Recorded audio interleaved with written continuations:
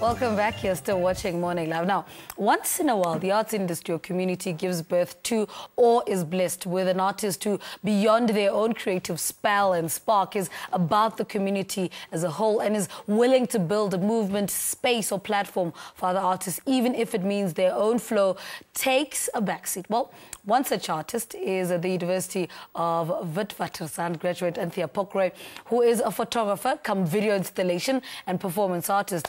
At the heart of her career is I Collect Gingers, a photo project that has seen Pokroy profile thousands of red hairs and take the pictures around the country. When the lenswoman puts her camera down, the Assemblage studio artist, which provides support opportunities and education for emerging Johannesburg-based visual artists, is top on a priority list. Simply she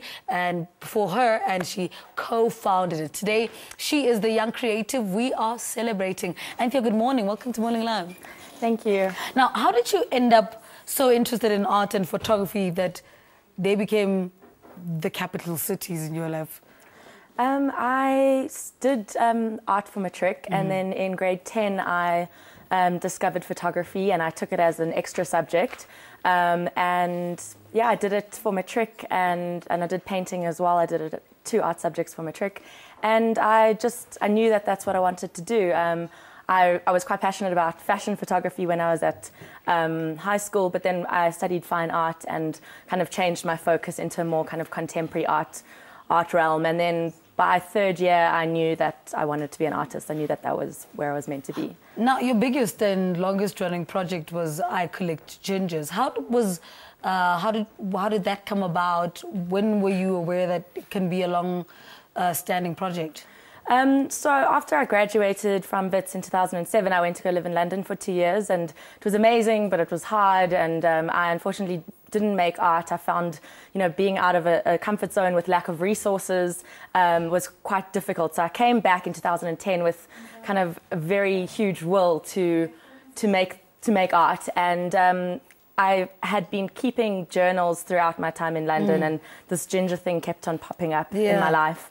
And I just decided to go with it. I think the biggest restriction for a lot of artists is that it's this fear to start. So I just kind of forced myself to just start. I didn't really know exactly where it was going at the time.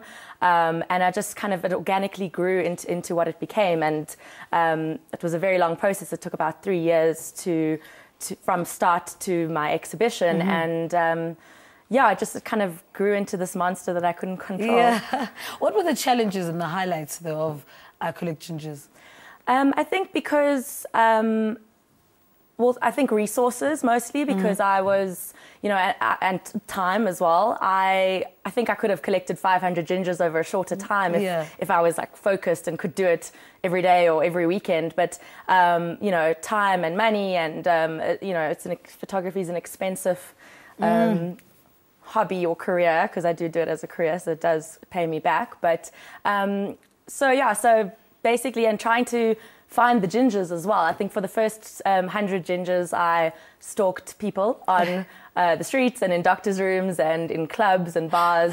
And but eventually the word of mouth started to spread, and people started contacting me. And to this day, I still get emails from gingers from all over the world asking to be collected. So so it started growing, as I said, out of my hands, and I've got this long waiting list, and I need to get through, and I'm working towards a future project where I will be able to take the project global. What has art taught you about your love for the art form and about you? I think often people think that, doing art as a matric subject or going to study it is kind of an easy way out. But it's incredibly difficult, because it's so attached to your emotion, your intellect. When you get criticized on your work, it's not just your work, it's you. It's coming from inside of you, and it's incredibly difficult to detach yourself from the work that you make.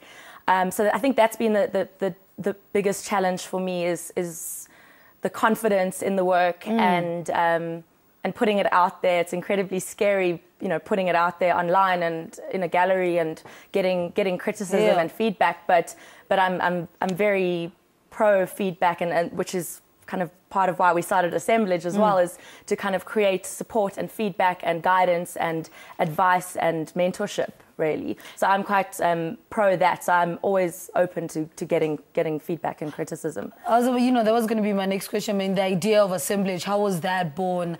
What is sustaining it at the moment?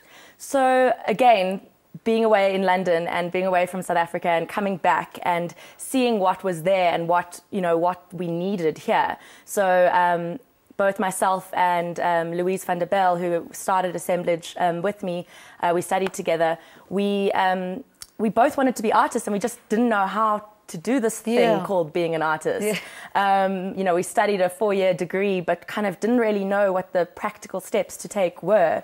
So that's why we started Assemblage, was to develop a support structure and a network for artists that had kind of either come out of an institution or were self-taught and didn't have that kind of support and guidance and skill set also. I mean, so basically we run workshops in professional practice, so we teach artists very kind of pragmatic and practical skills about how to run their business, how to run being an artist as a career and as a business.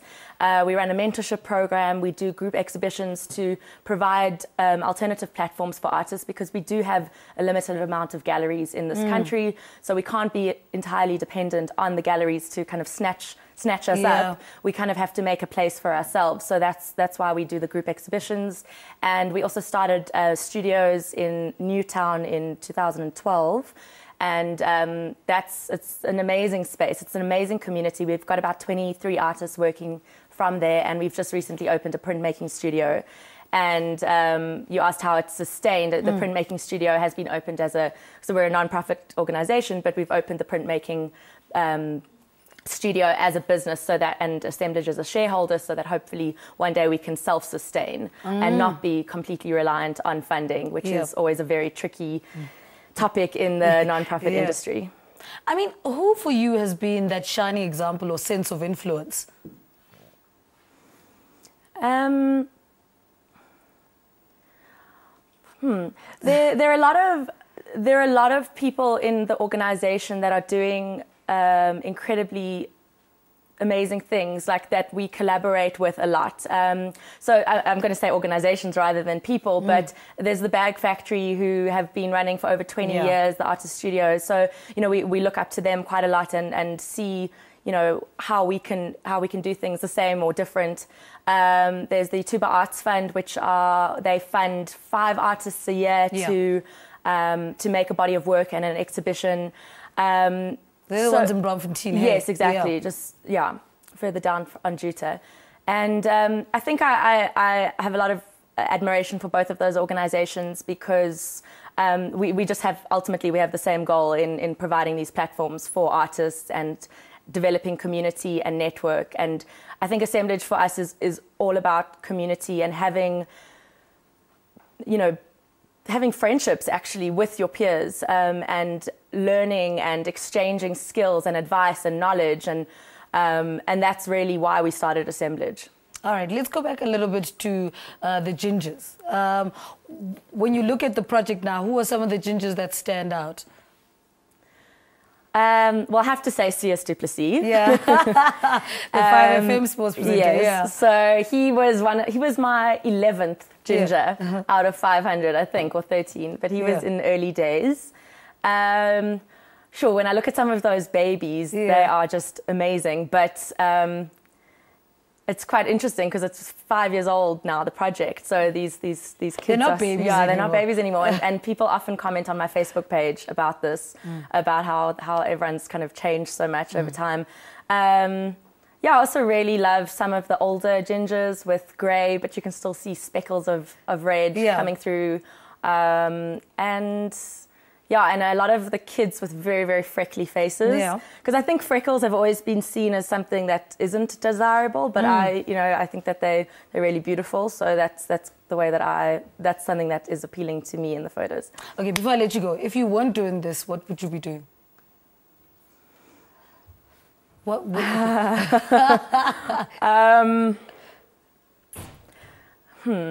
I don't think I would be doing anything else. But I think I always say in my photographer role that that it's the best job for me because I'm quite bossy, so I can tell people what to do and it's okay. So probably some kind of director, project manager kind of role. Some sort. But I wouldn't choose any career that is different from the arts. I'm incredibly passionate about it. So all right, Anthea, thank you so much for talking to us. Thank you. Such a pleasure having you on the program. Anthea Pokroy is the co-founder of the Newtown-based Assemblage Artist Studios. She's also the eye and snap behind the ever-consistent and growing I Collect Gingers. A lot of galleries also trust her to take pictures of their artworks and exhibition. Those are just some of the reasons why she's today's celebrated young creative. Visit www.icollectgingers.com to see how far her photo project has come, or www.assemblage to learn more about the non-profit organization she co-founded. This is Morning Live. Let's take a break. Stay with us.